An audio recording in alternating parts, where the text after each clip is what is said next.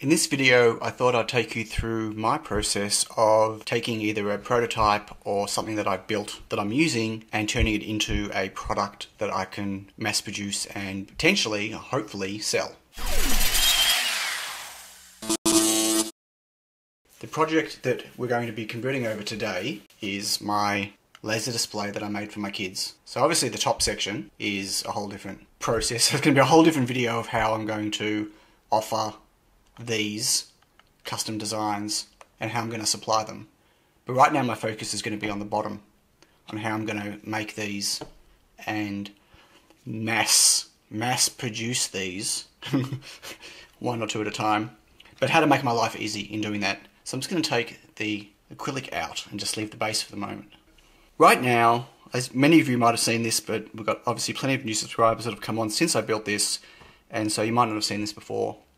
But this is basically a custom-made laser cut base that I designed, and it's got some electronics inside with a 2.1mm jack on the side, which is a bit overkill in this case because there's only 4 LEDs in here that you can see. So I don't really need anything more than just a 5V USB 1 or 2 amp connection. It's also got some clear acrylic as one of the layers, so you can see some cool lighting from the sides when it's sitting down. The rainbow effect looks particularly good. Let's have a look at the electronics inside and see what we need to produce. Okay, so here it is with the lid off. So some of you might remember that I hand built the microcontrollers for these ones, the little boards. So there's an AT-Tiny or Tiny85 they're called now, microchip, own them, on some perf board. I've got a resistor that's going through the data line to the RGB strip. I've got a capacitor for filtering. I've got my 2.1mm jack, and that's pretty time consuming to make. Obviously, I don't want to spend my time making things on perf board. So I created these TinyDev boards. So the TinyDev board is basically a PCB version with a surface mount AT-Tiny of this. This is exactly what it was designed for, to replace this here.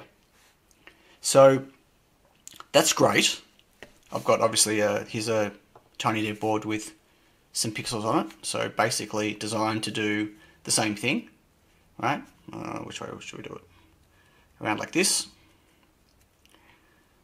right? And the power plugs in just there. And here's just another one that I've got that's got power connected to it. It's got a programming header on it.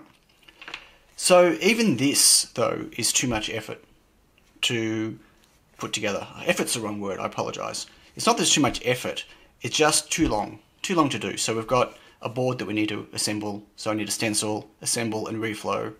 Then we've got wires to cut, solder on each end. I've got more wires to cut, solder on the end. Then I have to somehow find a way of sticking it down in the case. The other problem is also there's more that I want to do with this.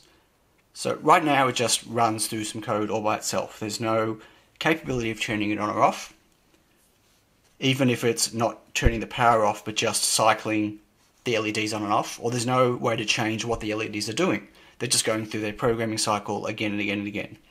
There's also no input on any of this for an LDR, for a way of detecting how much light there is. So I can't dull them or brighten them based on how, whether it's nighttime or daytime.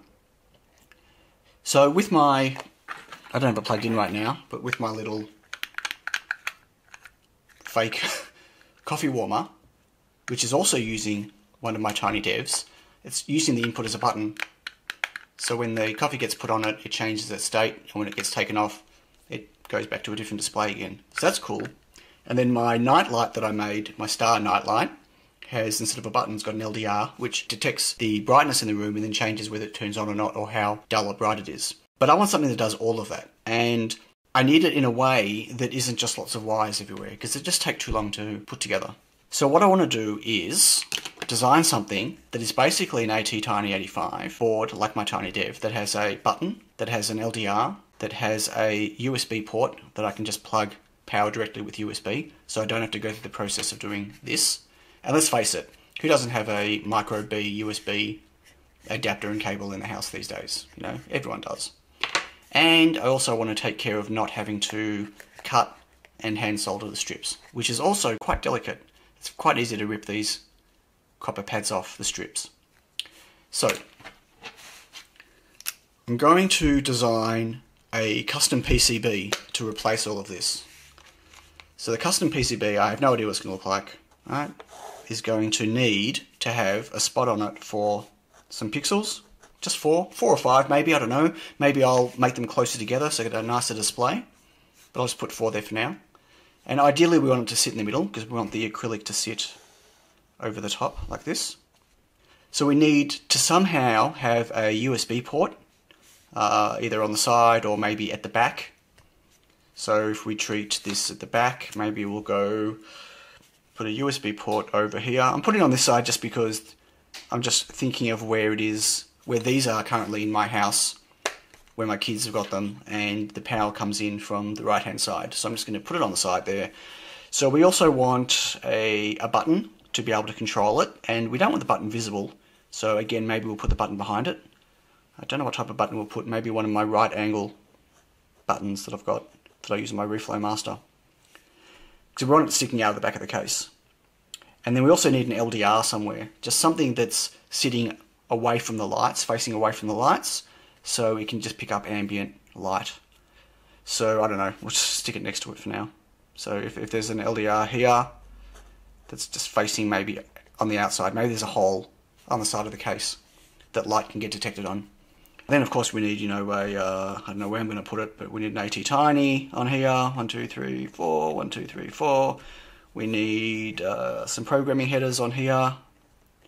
It'd be nice to be able to just have a programming header that's always in there that I can access as I'm developing and building, that can even stay in there and people can maybe hack this to program it to do whatever they want in terms of a light display. So we need that. We need, what else? I mean, obviously caps and resistors for power filtering, for all sorts of stuff. We need like, you know, a resistor next to the LDR. We'll need a resistor next to the button to pull it either low or high, depending on how I'm going to have it. The USB port will only be for power, obviously, because there's no USB serial interface for the AT Tiny 85 that you can do data through here. That's what the programming header's for. So the USB will just be for power. So somehow I need to put all this together on a PCB so it's fully contained. So it's one assembly.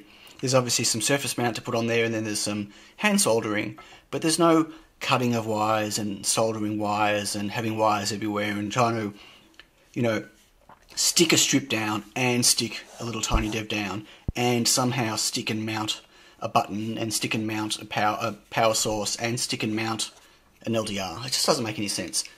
The idea is to make something that's a one board that has everything on it, that can sit inside here, that's very easy to assemble, that maybe doesn't even get screwed in. Maybe there's a 3D printed base that this sits in and it's got some holes in it, maybe, I don't know, maybe one there and one there and one there, and there are little pokey things that pick up from the bottom of the 3D base that this just plugs into and sits there.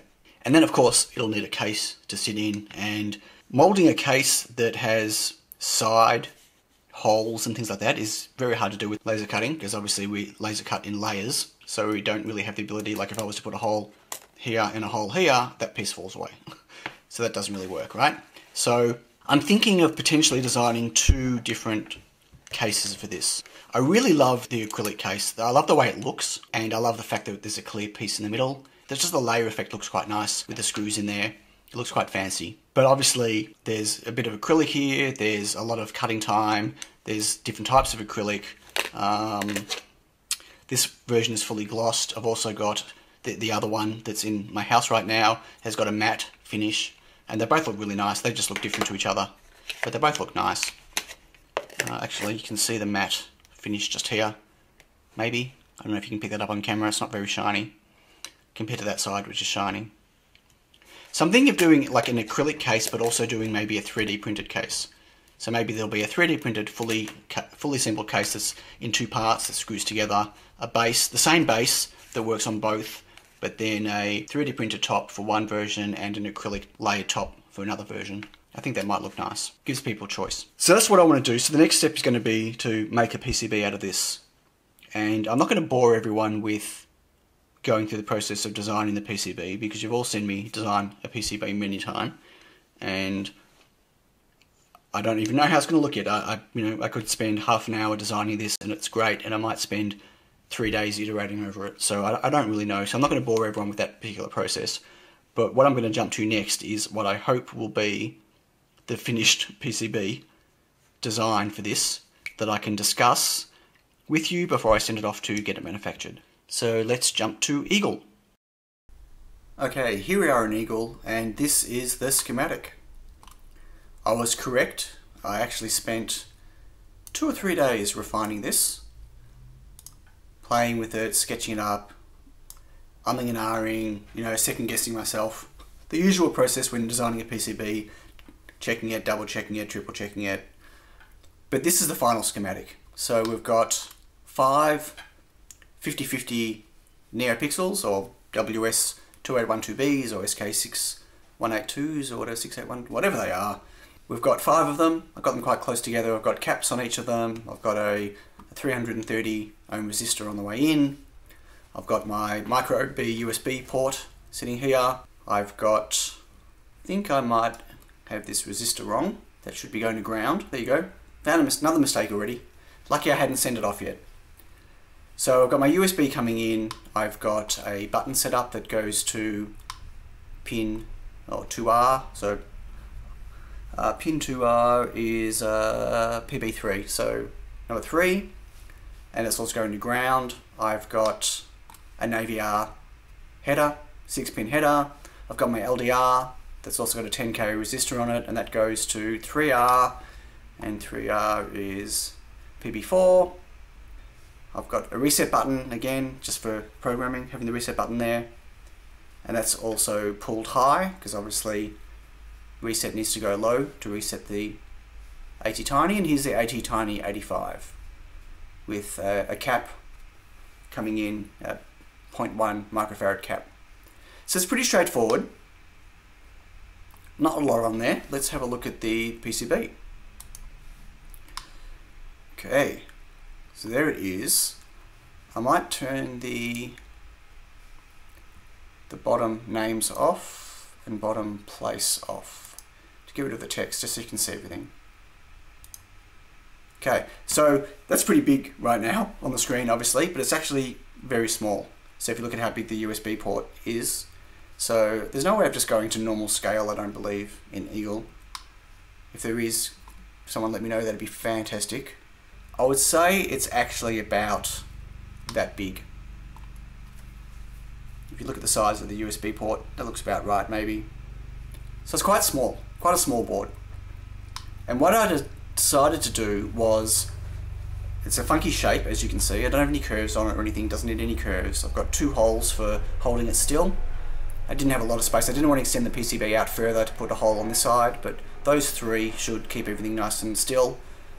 It doesn't need to actually hold anything.